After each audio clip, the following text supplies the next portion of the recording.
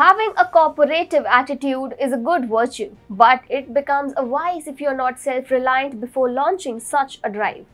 This is the essence of India's moves in geopolitical chessboard since last 8 years. Hi and welcome to TFI English, the national socio-political analysis arm of the TFI Media Group. I'm your host Tanya, and if you're watching us on Facebook, give our page a like, and if you're watching us on YouTube, like the video and subscribe to the channel. Coming back to the story, in this video, I am here to tell you about rise of India as a reliable partner for the world. After Russia and Israel, France is becoming a third reliable defense partner. Recently, the Macron administration chose India for giving its 3 Rafale jets some rest during its Indo-Pacific deployment. The stopover is in line with the 2018 Reciprocal Logistics Support Agreement signed between India and France. According to the agreement, both countries can interoperate on armed forces infrastructure for refueling and other purposes. French Air and Space Forces are carrying out a major long-range mission in the Indo-Pacific named Pegasus 22.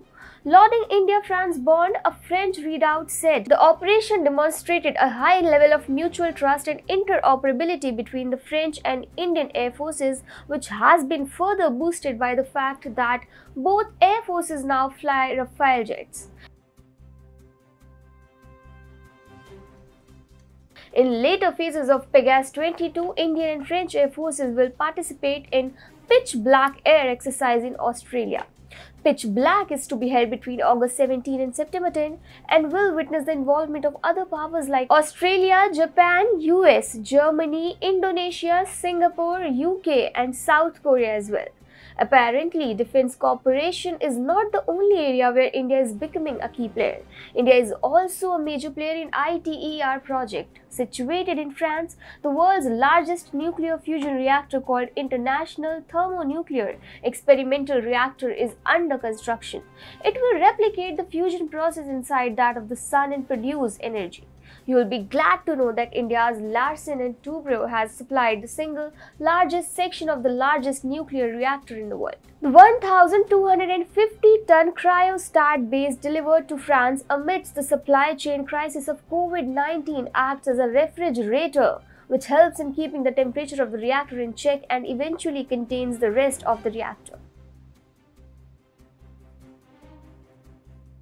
Watching the rise of India in global arena, the US also get anxious.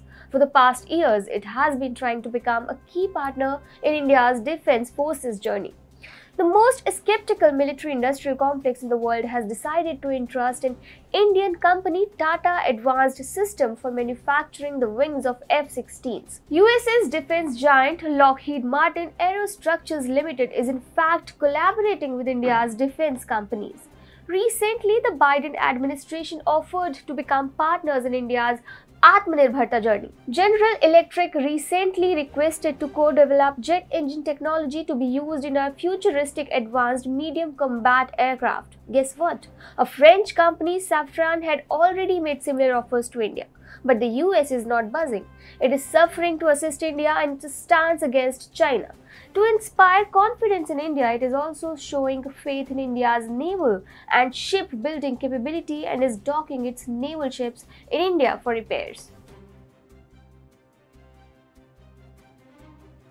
While showing solidarity with India, the US seems to be oblivious of the fact that India is empowering other countries in an anti-China drive. Apparently, the Philippines is already in a position to counter any Chinese threats with India's BrahMos. Now, Indonesia has also jumped onto the ship. Similar deals regarding exports of HAL Tejas are being explored. The demand for India's defense products got boosted mainly during the Armenia War. In the middle of Armenia-Azerbaijan war, Armenian troops availed 4 indigenously built military radars from India. These radars were worth $40 million and returned unscathed from the war. In spite of rumor mongering by Chinese and Pakistanis, India's reputation did not take a hit. Last month, it was reported that Armenia has again approached India for more military hardware, and it is hoping that India will provide it with drones as well. The push for Atmanirbharta is bearing fruits now. It was not long when we could boast of only a few partners, but as it is said, they don't follow you until it becomes a trend. Without any marketing drive, a strategic collaboration with India has become a trend and no country wants to be left behind.